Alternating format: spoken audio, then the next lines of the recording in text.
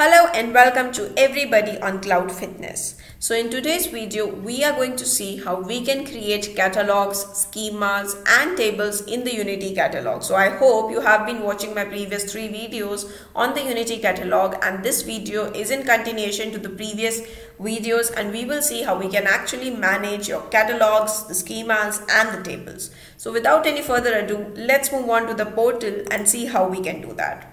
So we have a sample notebook to do this. Now if you go to the Data Explorer tab on the left hand side, you will actually see that this is the catalog that we created in our previous video. We created this catalog, we created this schema.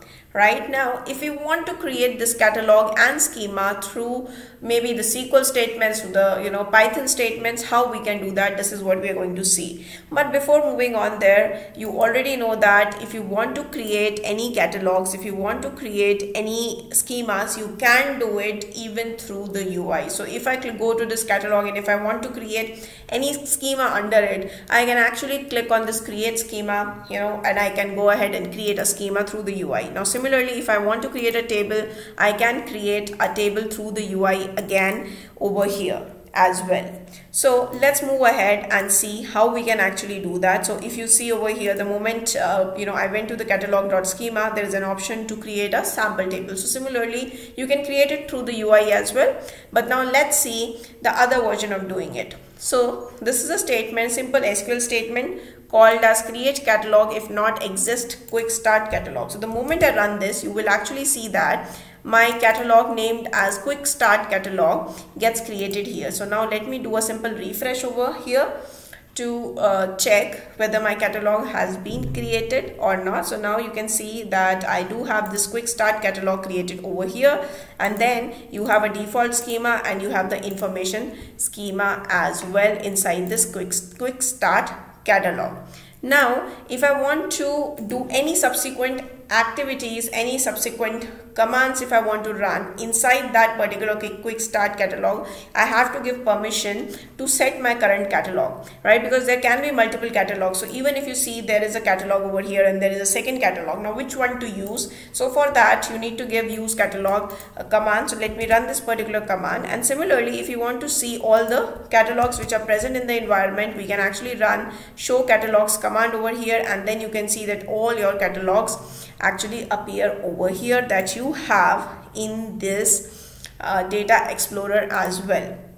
Now if you want to grant the privileges, you can simply use the grant schema, create schema, create table and the use catalog on the catalog name to whichever user or maybe the group to whom you want to give these permissions. So right now I'm the only single user, so I have given my email ID. So now you can see I'm granting few privileges. So let's say create the schema, create the table and use the catalog.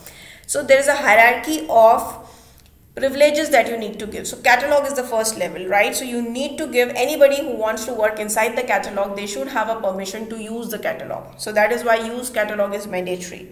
Now similarly, if you want someone to create the schema inside the catalog, then you have to give the create schema privileges. If you want someone to use the schema within the catalog, then you have to give the use schema privileges. Now I will have a separate video on these access and the hierarchy of these accesses, but for now I think this we are good to go. And also remember that these privileges you can grant even through this permissions tab. So if you go to the permissions over here, so right now if you see I just ran this, right? I ran this create schema, create table and use catalog. So the moment I ran it, now my principal or my user actually got the privileges of create schema, create table and use catalog on this object.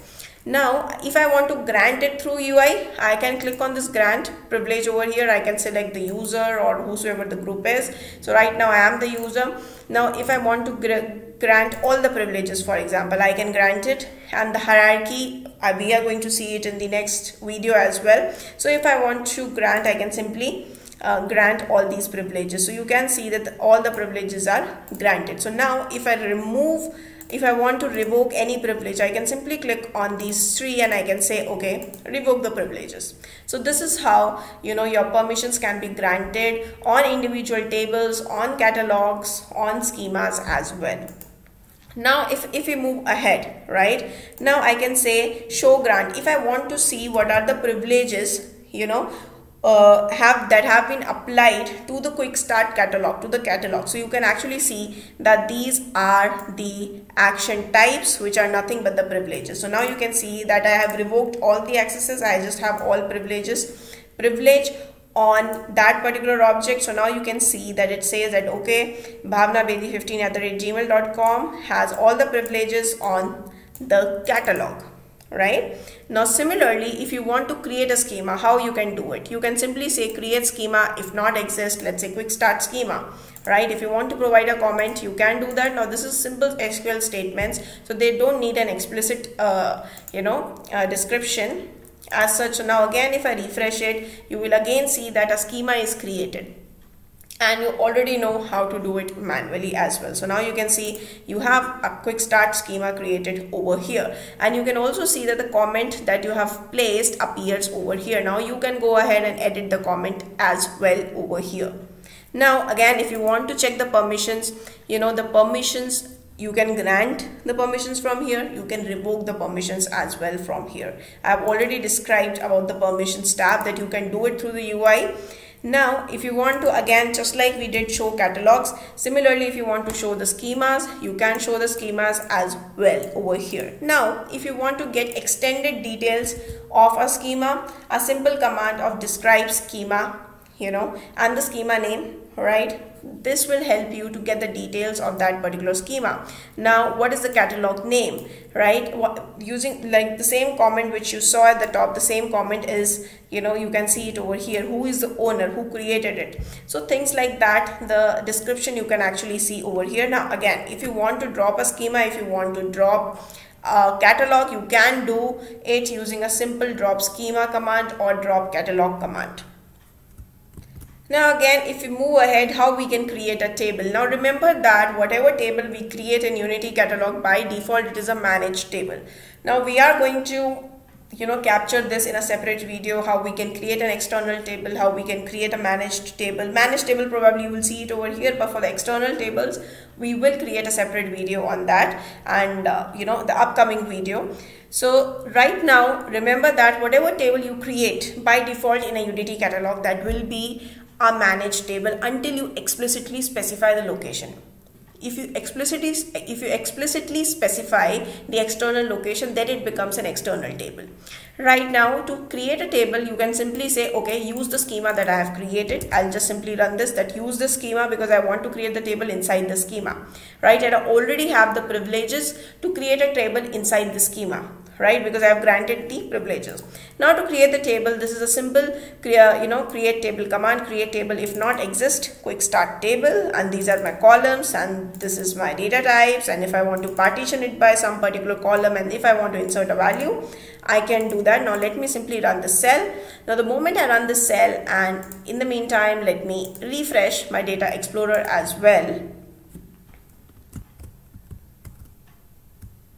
So you can see that the table has been created. Now I'll kind of have to do a refresh on this particular schema, and the moment I do a refresh, you will actually see that the table got created within the quick start schema. Now you can see this quick start schema, and I have a table called as quick start table.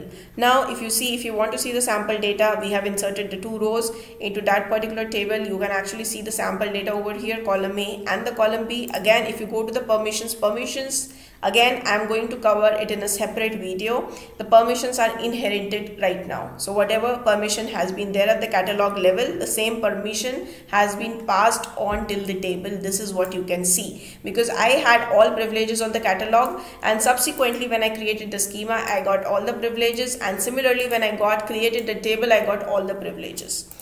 Now if I go back over here, you can see that this is how we can actually create a managed table. Now similarly, just like your catalog and schema, if you want to show all the tables which are present inside the schema, you can simply use the same statement, show tables, or if you want to describe a particular table, you want to understand what type of table it is, the data types, the columns which have been associated to it, all that information, whether it is a managed or external table. This information also you can get over here. Now all these managed tables, now remember that the data and the metadata, right, this will reside in the container which you have specified while creating the metastore.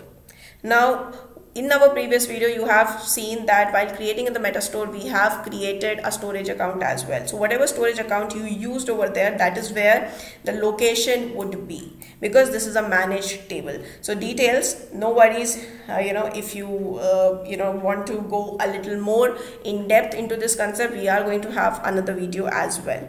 Now remember that if you want to access a particular table, you can also do it using the catalog dot schema dot table name. So this is the table that we have created. Now if I do a select star, right, from the catalog dot schema dot table name, this is how you can read it. Now similarly, if you want to write as well to a table, you can actually, instead of using all the multiple commands, use catalog, use schema and then create the table, you can directly call it as catalog dot schema dot table.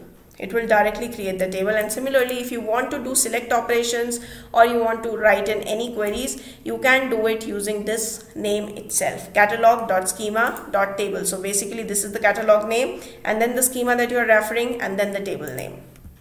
Now similarly, if you want to drop a table, you can simply use the drop table command, drop table name, that will actually drop the table. So if you let me uncomment this, so let me if I run this particular command, basically my table will be dropped. Now since it is a managed table, both the even the data files will be removed when I drop this particular table. But when we talk about external table, that is not the concept. I have already made a separate video on managed tables and external tables. You might want to watch that video if you want to clear your concepts on the managed and external tables. Now similarly, you have already seen that if you want to manage any kind of permissions, right, you can actually write it through the SQL queries, grant specific specific privilege. You can grant it using the grant command, grant the privilege on that particular schema or on that particular table or on that particular catalog to a specific set of users. You can do that.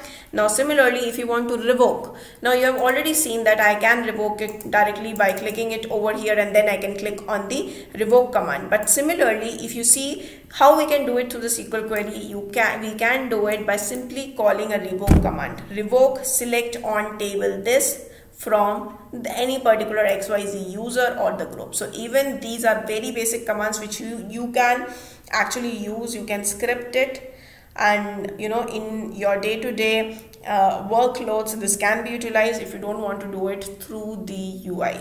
So I hope you like this particular video. We are going to learn more about the privileges, the hierarchy, or creating the external tables as well in the Unity catalog. So I hope you like this particular video, and do remember to like, share and subscribe to my channel.